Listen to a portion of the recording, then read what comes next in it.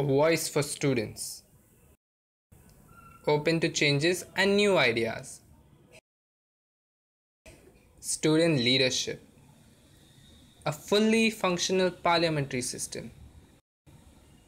My school provides all of these resources. Let's take a look at these two objects, a pencil and a sharpener. Now, what's this without this? This is a wasted resource. I want a sharp point. Clearly, I need to sharpen the pencil using the sharpener.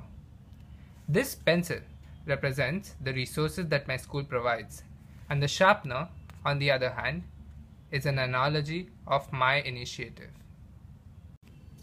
Every resource needs to be used efficiently for it to serve its purpose well. The initiative that I want to lead does that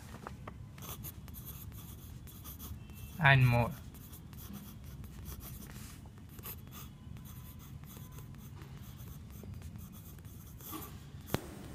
I have learned a lot from all the student leadership posts that I have taken up in the last 5 years of my school, and I would really like to pass on what I have learned to the next batch of student leaders.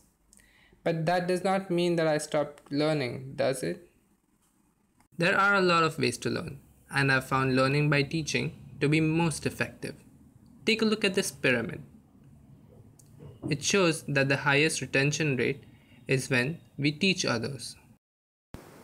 Therefore, leadership training by the students for the students is going to be my initiative.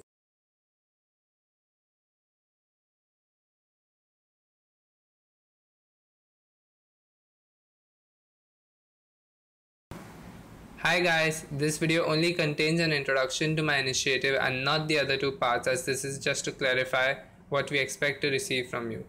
It is not a benchmark for your videos. I'm sure you guys can do a lot better. All the best, and we hope to see some fresh ideas and creative videos to present those ideas. Also watch our previous video titled Introduction to Adhyayan Student Leadership Competition if you haven't, and visit our webpage for detailed information given in the links below.